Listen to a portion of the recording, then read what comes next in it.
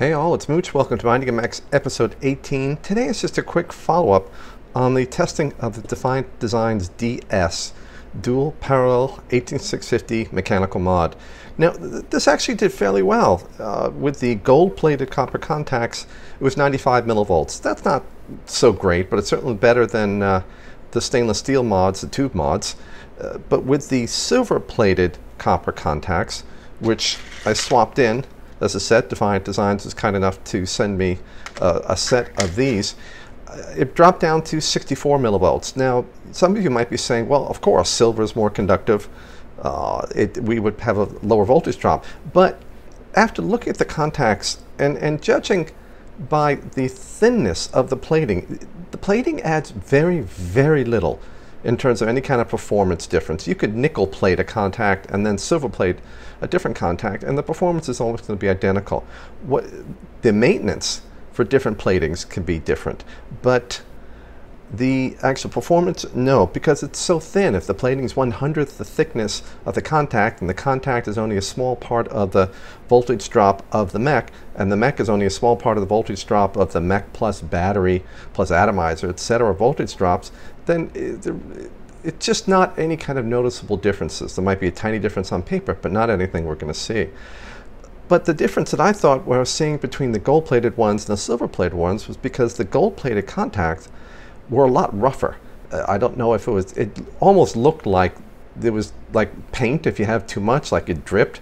I don't know if that was it, or the plating was done badly, or if the screw itself had it. But I decided to do an experiment where I took the contacts out from inside here, and also these guys. I'll throw up a quick macro photograph of the contacts here, and I took all of them and sanded down all the surfaces flat, and then try to burnish them as smooth as I could using a Scotch-Brite scrubber pad, the really heavy-duty ones. And now I want to test these filed or sanded and burnished contacts to see if it makes any kind of difference, the performance that I got with these same contacts before. Namely, the gold plating is intact on all the threads, every place else except on where these contacts touch the battery and where the contacts touch together in here, and then the surface of the 510 pin. Normal setup, actually I have to set this up here. Okay, we've got, we'll read the voltage drop here. Remember, it was 95 millivolts for the gold-plated contacts before I sanded them, 64 millivolts, 0.064 volts, for the silver-plated contacts, which I put in afterwards. We're going to draw 30 amps for this electronic load. What I'm going to do is I'm going to press the button, fire a 2-second pulse of current, and you'll read the voltage off here. Now I press the button first, so there's no arcing in pressing and releasing the button, because I don't want any of that damage. I don't want that to be a variable. I use solid aluminum battery slugs. That lets the current pass through the mod, and we just read the voltage drop. And then later on, for the mech itself, for the previous video, I subtract the effects of the atomizer and the slugs. You're just left with the mech. But we're going to be comparing the numbers I got for the total setup. So 95 millivolts for the gold-plated ones before I sanded them, 64 millivolts for the silver-plated set. And let's get started.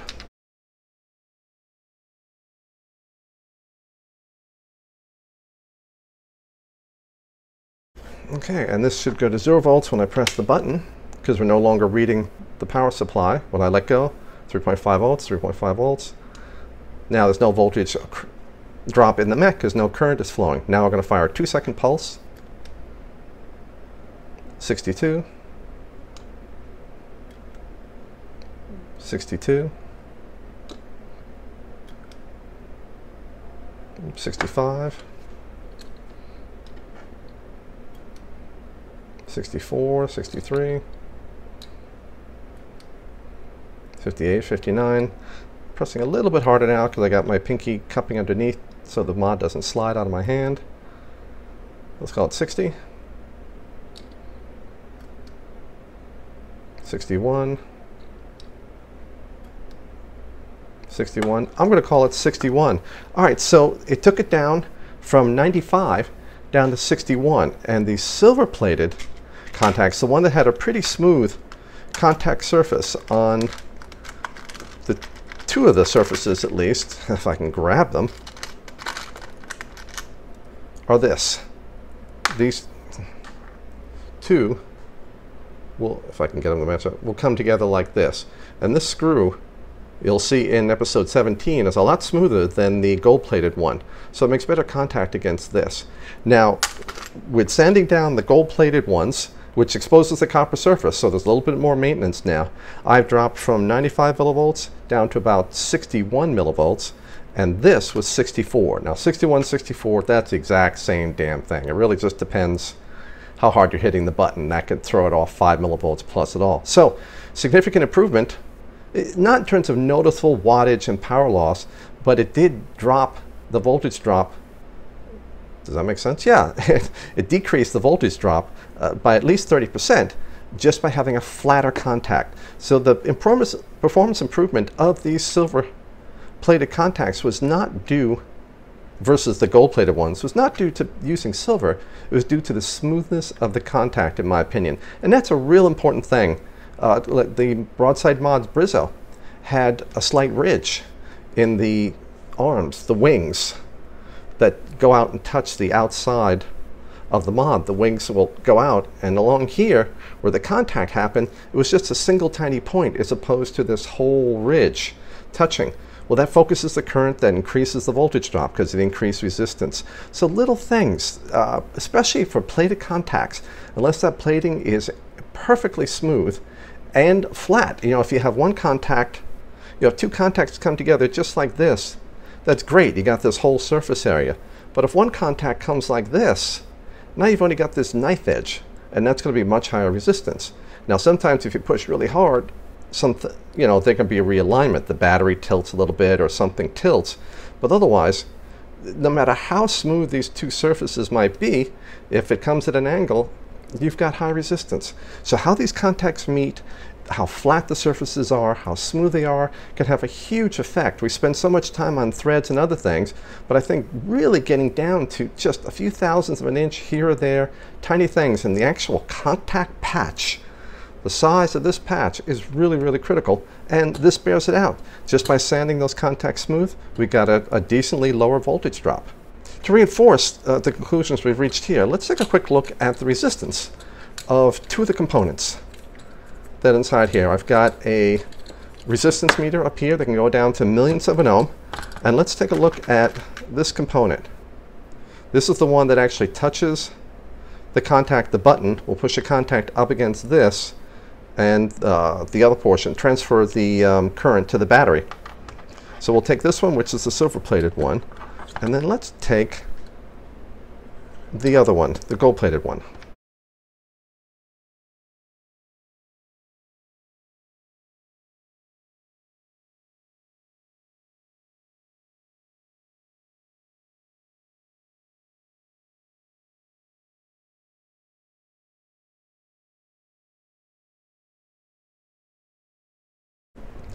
Okay, we have the two contacts, silver-plated. This was the gold-plated one.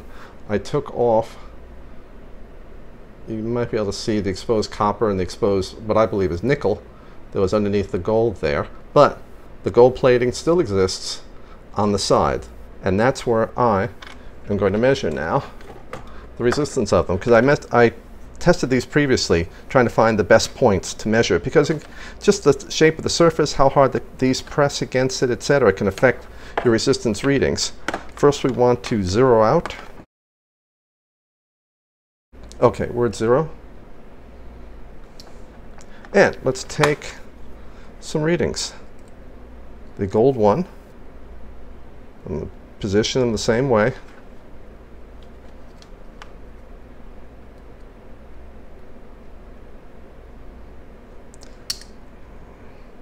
Okay, we are at 0.027 milliohms. That's 27 microohms, 27 millionths of an ohm.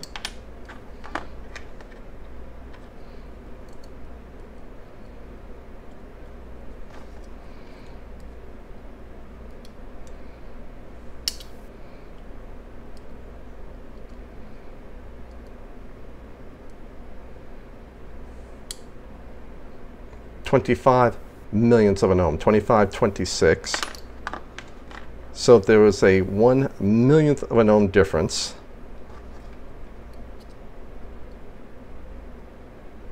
And if I go back and remeasure the other one, 26, go back and measure the silver.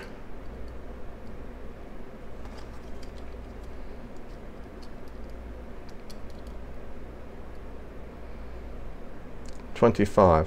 So there's maybe a millionth of an ohm difference between these two, which makes sense. They're both bars of much thicker copper compared to the plating, and the difference of resistance between the gold and the silver that's on the side here isn't that much. And there's very, very little of it, so it's very little effect. So it makes sense that these would test out about the same, and that'll be true for any of the gold-plated or silver-plated components because they're all that copper underneath.